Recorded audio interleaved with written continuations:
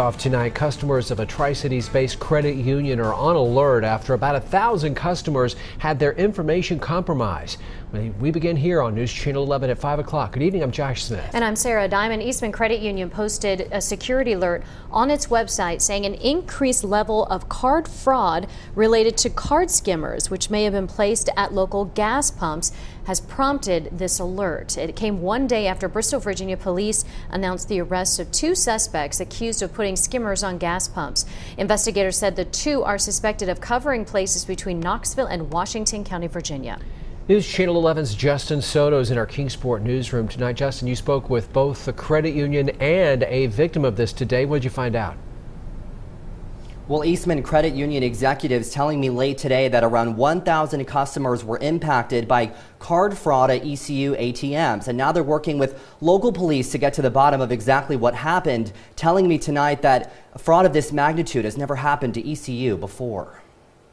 The fraud itself took place at ATMs, so they used debit card information that they obtained somewhere. The question Eastman Credit Union executives are still trying to answer is how card information got in the hands of criminals. We have been in contact with local authorities to help us investigate this. ECU acting quickly, saying members are covered and should see no financial impact as a result. We started yesterday morning to open fraud cases and provide credit back to our members. Members like Jesse Odom, who filed a report with Johnson City Police. Whoever got my information, they withdrew from an ATM in Johnson City. I was livid. I was like absolutely mad because, you know, that's an invasion of your money and what you work hard for. I was like in the negative, like $400 and some odd. Odom is from Kingsport and visited her local branch Monday morning. They just said that they had been dealing with this most of the morning. So I know a couple of friends that have Eastman Credit Union accounts and they all had the same sort of issue.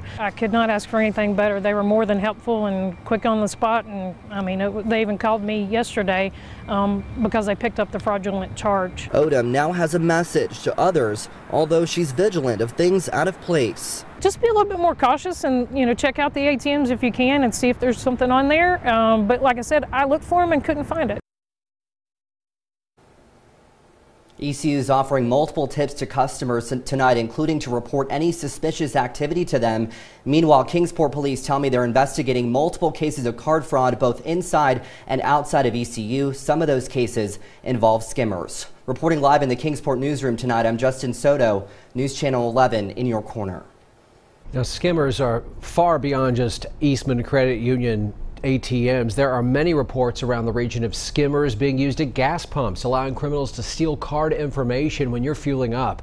The Federal Trade Commission website has tips to avoid skimmers, making sure the label on the gas pump panel is not cut or broken. Wiggle the card reader. That might help you be able to determine if there's something attached before you insert your card. If it moves, report it to the attendant. Use a different pump.